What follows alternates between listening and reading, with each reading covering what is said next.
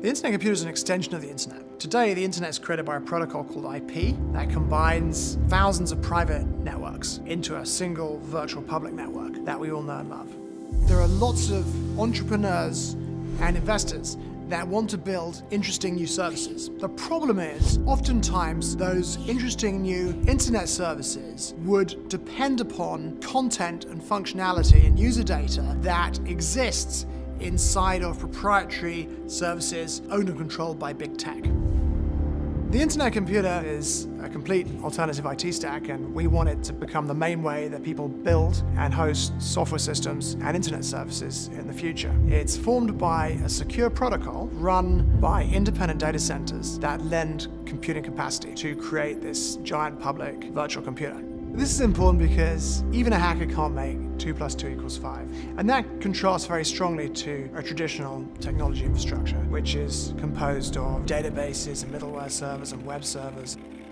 The Internet Computer brings 4 huge advantages. Firstly, you're building on the internet rather than some proprietary platform where you will quickly become a captive customer of numerous vendors. Secondly, it's created by a secure protocol. That means that the Internet Computer itself is tamper-proof, and also that you too can build secure tamper-proof systems on top.